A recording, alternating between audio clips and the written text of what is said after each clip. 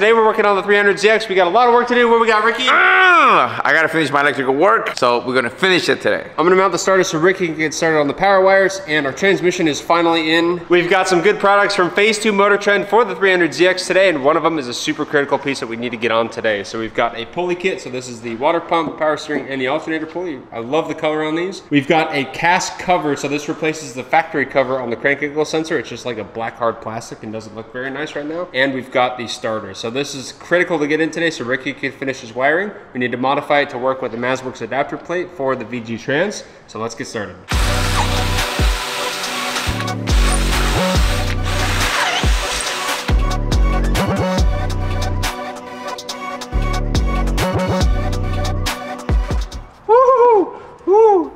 All right. How do you want to route this? Do you want to like come in towards the engine, or do you want to just like do one of those right there? The terminal I can bend, Yeah. right? So it can bend like this, like real good. So if you want, we can go like this and make like a little S. Yeah, I'm cool with that. Okay. Look at this beautiful cable, ready to go. So it's gonna go from our splitter here. So the ECU is gonna go right in that plate. So I left all the space available for it, so I should only take a little bit of a corner on the side. And from here, we're gonna go straight to the starter, and we should be good to go. Let's do it.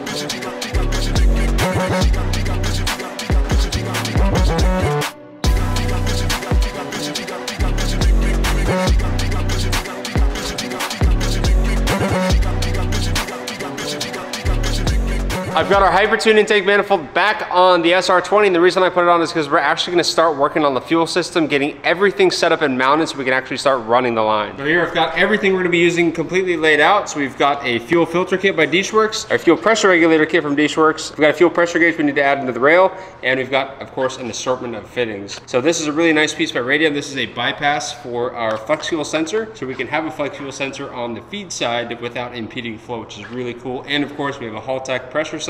This is going to let the ECU know what the fuel pressure is at all times, and that's going to go on the front of the fuel pressure regulator, which is really nice. So as far as layout in the engine bay goes, this is very similar to the GTST we did, which was an RB20. I have a ton of room back here underneath the intake manifold. So I think we're going to build a plate to put this guy, which is the ethanol sensor and the fuel pressure regulator, kind of on one mount, and then that will bolt to the frame rail on the underside of the car. What do you think? I like that. This is gonna be here, right? Yeah. So that goes. This goes in the middle. This goes next to it. Oh, how cool! And we'll put this back by the fuel tank. So that's gonna allow us to run pretty much 2 lines straight all the way up to here without really any impediment, aside from the fuel filter, and then everything else will be right here. The nice thing is, look how much room we got here, Ricky. It's gonna be all. It's crazy kind of what happens when you take a V6 out of here, huh? Right? Cool. So one thing to keep in mind is that the fuel pressure regulator needs to be adjusted as we start, and probably when we're on the dyno. So we don't want to completely bury it and hose ourselves, making it impossible to adjust the fuel pressure without disassembling. So I think that's a really good spot for a balance of tucking it and making it kind of hide away in the engine bay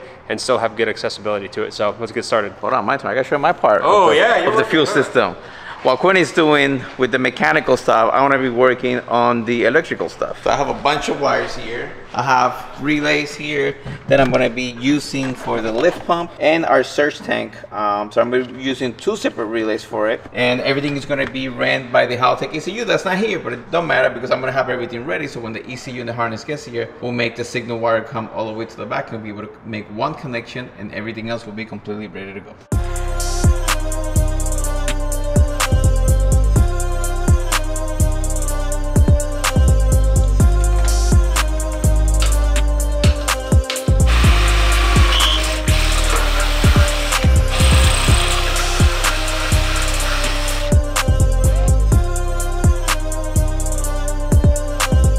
I've just finished making this plate, which bolts to the frame rail, and now I'm going to move on to this plate, which is going to hold pressure regulator right there, and the flex fuel sensor is going to bolt to it right there. We're going to offset these 2 plates, weld it together, and then we'll have a bolt-on, bolt-off solution for the flex fuel and the fuel pressure regulator, and it's going to tuck nicely up against the rail. We can start working on lines. Let's go.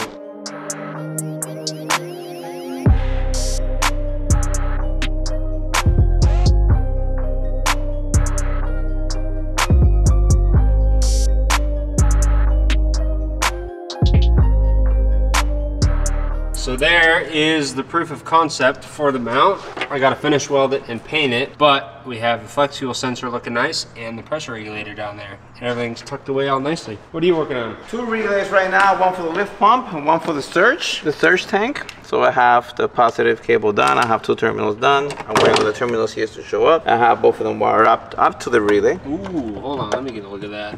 Yeah. Yeah, boy, that looks sick. Here, come see what I got. Yeah. It's cool how we're gonna meet in the middle and then like just have everything done. You're starting in the front, me starting in the back. I love doing stuff like this. Oh, now I see what you were trying to do.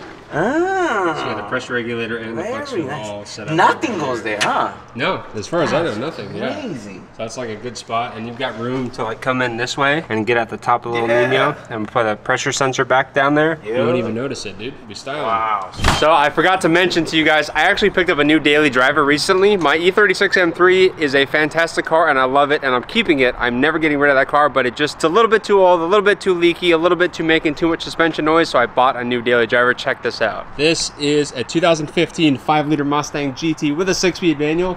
And right now, I think this is the best performance car you can get for under $20,000. This has the Gen 2 Coyote in it. It's about a 435, 440 horsepower, and it is sick. We built one of these on the channel a while ago, and it was such a good car. And I remember it driving so nicely. I just had to pick one up. And on top of that, this one actually has like a $2,000 upgrade center console. So really kind of modernizes everything. My M3 didn't have Bluetooth. It didn't have working AC. The heater didn't work at all because it started leaking, so I had to delete it. So this car is a much bigger car. It's a much nicer car. It drives a lot nicer and it's newer. It's got a little bit more power and it sounds amazing. I cannot wait to actually throw some mods on it. I'm not quite sure what we're gonna do with it yet, but I think I'm just gonna drive it for now. So let's get back to the 300.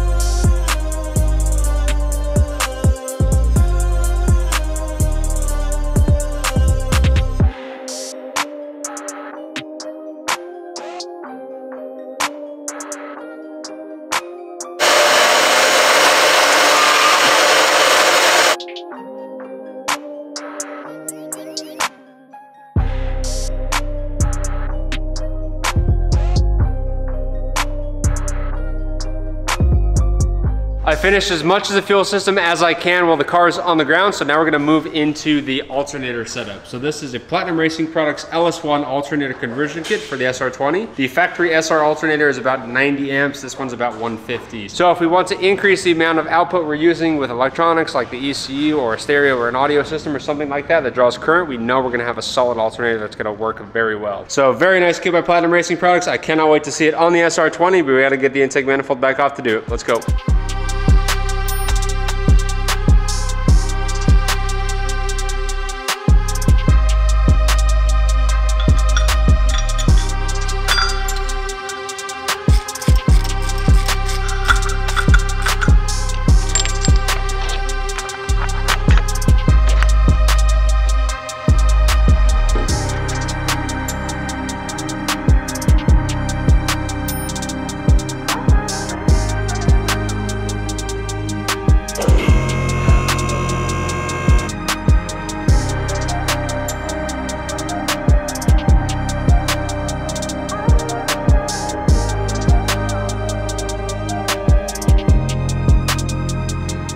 That is a great little spot for the fuel filter, but before it goes up there permanently, we need to put the filter inside of it, so let's get it down and actually build it.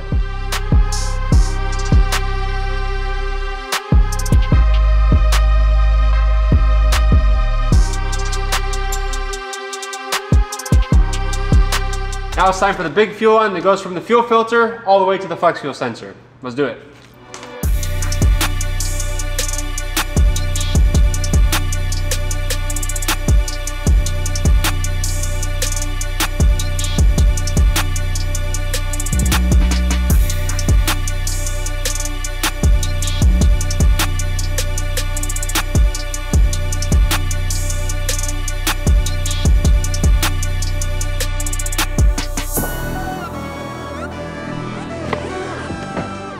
Oh, you getting it? Oh. Yeah, that easy. Right. That easy.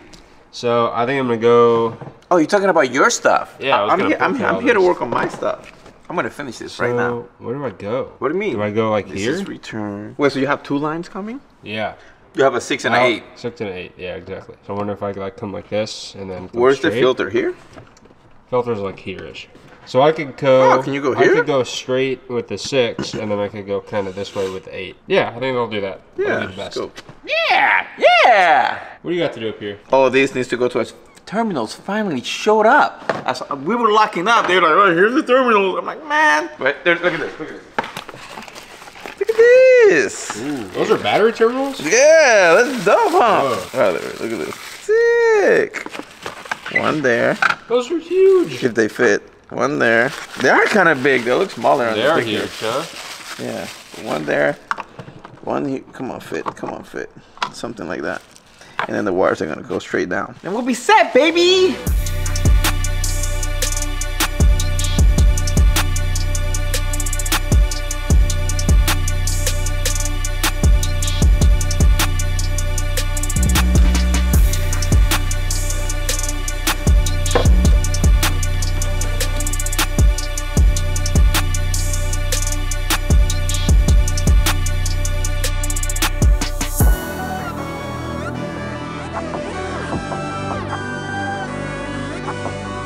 Alright, so let me show you what I got done so far. We have both relays done. Everything is wired up, tucked all the way in the back to here. We have lift pump, we have surge pump. I mean the surge tank with the 2 or 3 pumps? 2 pumps. 2 pumps in there. We have both terminals in. All the power is already done and wired all the way to the front. The signal wires for the lift pump and for the surge pump are already ready to go where the ECU is going to be mounted. And we have our negative that ends here, because our cutoff switch is going to be here underneath all the panels, that way you can't see it. That way when we store it, we can just cut the power out. Everything loses power. Our battery is still good for the next time we need to use it. That's what I got done so far. Once that breaker shows up, I'll be able to put everything back together and be completely done. And my boy Quinn, it looks like you're almost done. I'm done. I have 2 lines underneath to do, and then the fuel system will be completely finished. Dude, that looks really good. Pretty good, huh? Yeah, it's nice and tucked, nice and neat. Oh, we can cover this up right now then, right? Yeah. No, totally. There's no reason to. So this is going to get rewrapped. But Mickey has to rewrap a bunch of stuff. Not rewrap, but wrap all the other stuff that's left over in the car. So he's going to do that when he gets back.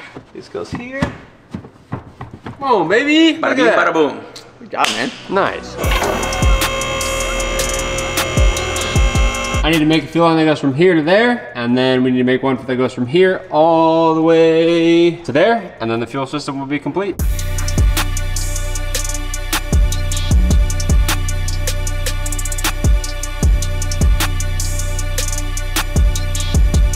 The fuel system is fully complete on the 300ZX, so we're gonna move into the engine wiring harness. This is a hugely critical part for getting this car fired up. And of course, we have a harness from Wiring Specialties. Now, I absolutely love Wiring Specialties. The main reason is we called them up and said, I need a SR20 engine harness that's 300ZX on the chassis side and uses a Haltech Elite 1500, and they said, we got you, and this is what they came up with. All the harnesses they do are extremely well set up. Literally every single thing is labeled. So here we've got fuel pressure. This one says manifold air pressure. We've got boost solenoid. Everything is labeled, making this super easy to install. And of course, we're running a Haltech Elite 1500 on this, and we've got all the flying leads and all that stuff that we need to be able to wire in everything. So here we've got additional DPOs and SPOs. This is all fan relay stuff. We've got a grounding kit. So we've got a lot of stuff to install. You like that? You ready? You ready? We're gonna start wiring, baby. Woo! That's a lot of freaking stuff. It is. So the first step that I always do when installing a wiring harness is just kind of go through everything and get familiar with all my connections and where everything needs to be. But I think this one's gonna be really straightforward. So we've got a lot of work to do. It's gonna be super easy to get this set up. I already think we have the bulkhead figured out for getting into the chassis side. So we're gonna lay everything out, and then Ricky's gonna sort the ECU mounting and all that stuff once we get it inside of the car. I'm gonna start getting the wiring harness installed and bolted down to the engine block. We can start running things. We still have a bunch of sensors to install. The NOx sensor needs to go on. We've got a few sensors that are critical that we need to get on the engine, but this is a big step forward in getting that done, so let's get started.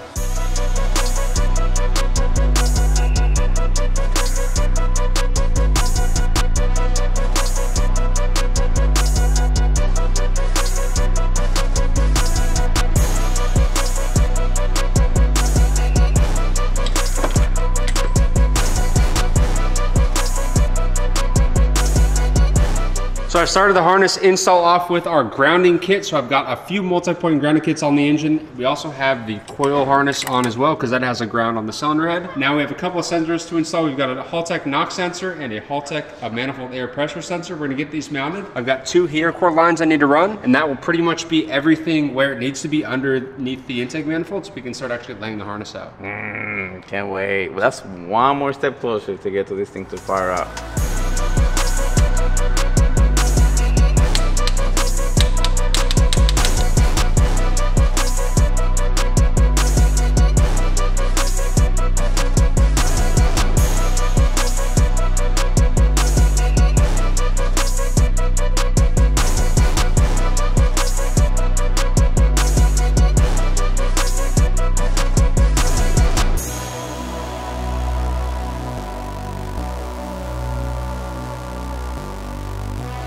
Engine harness is laid out. We've got it pulled through the firewall. Now we can start plugging all of the stuff in, and everything's nice and labeled. So that's the starter, so that's gonna go there. And as we start plugging things in, I'm also gonna start attaching the harness to the engine block and kind of tucking it. And hopefully, it looks like a mess right now, but once it's all done, it should look very nice.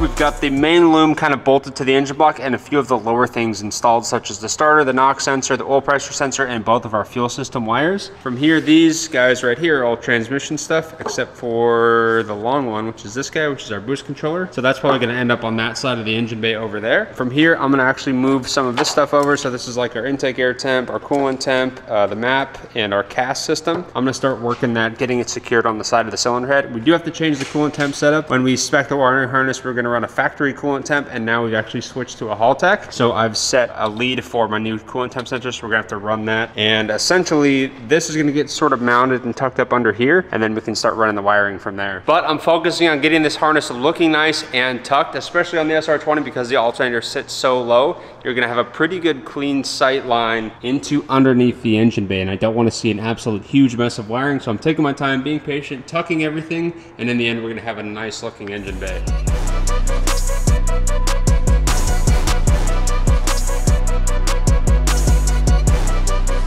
We've got one more big power cable to make and ready. Nice, let's get it on.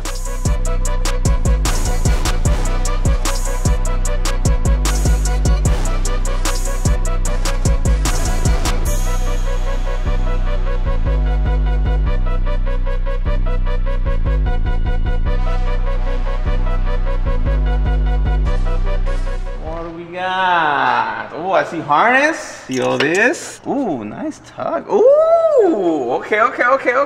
Wow. Oh, that's cool how you did it. That's really rad. I modified one of those little self-tap screw stands and like made it work. It's like all the P-clips were huge and nothing really grabbed that. So I think it looks nice. That's really cool. Oh, we have an alternator now? Oh man, that's awesome. Oh, the starter is already wired up to the alternator too. Yeah, baby. Almost there, dog. We're almost there. Oh, I see the map sensor over there. The E85 sensor's hooked up. Dang, this thing's gonna start up soon.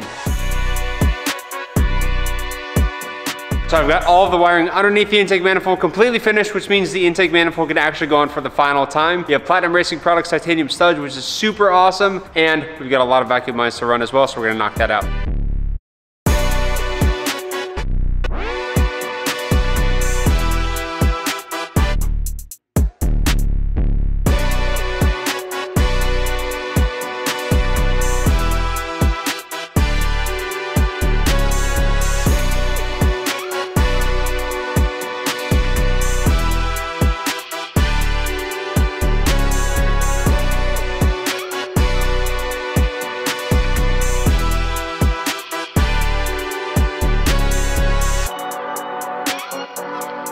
Next up for the Z, we're gonna be installing our Mishimoto fans. So these are direct fit onto the radiators that we already have in the car. Wiring Specialties also provided this standalone fan harness, so we're actually gonna wire this into the Haltech instead of using this little temperature probe, but it's got 2 relays on it, so we're gonna be able to run each fan independently, and of course it's loomed, so we can make a quick disconnect, which is awesome. With the fans installed, we can actually kind of start to get our spacing, and it's gonna make it a lot easier to actually make our radiator hoses. Again, these are -20, so we're gonna have to fab those up and get them mounted. Once the fans are installed, all we have to do is make our radiator hoses, and essentially the cooling system will be completely complete. So let's go.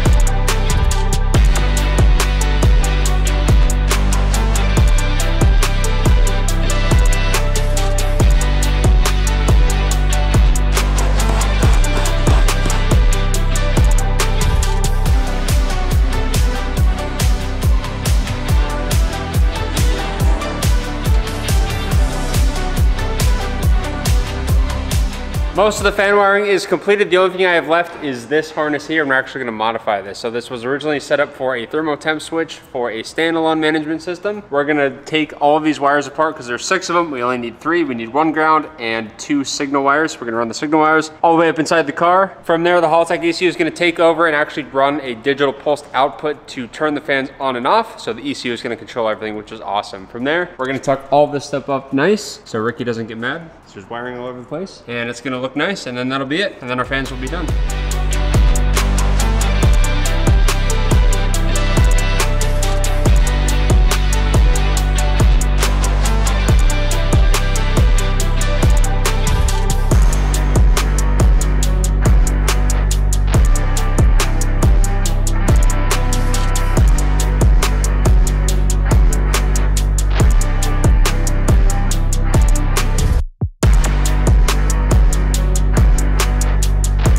We are dialed in for the fan system. Everything is ready to go, and we are so close to getting this thing fired up for the very first time. The engine wiring is about 95% completed. I have to run the throttle position sensor, and that is literally it. We can actually fire the SR20 up once the ECU gets here. We've got a couple more things to wire inside of the engine bay. The boost controller, of course, we got to do the wastegate lines, all that stuff. And we have some fabrication to do. We've got to do the exhaust side of the turbo. We got to do the hot side of the turbo and the charge pipes as well. But none of that is really needed to actually get the SR20 fired up and started. That is going to be it for today's episode, guys. Thank you so much as always for watching. Don't forget to drop a comment down below on how you think this build is turning out. Let me know what you think of the engine bay. The fact that this is almost a running engine and it still looks this clean is super sharp. Don't forget to like this video, subscribe to the throtlVIP YouTube channel, guys, and we'll see you guys in the next episode.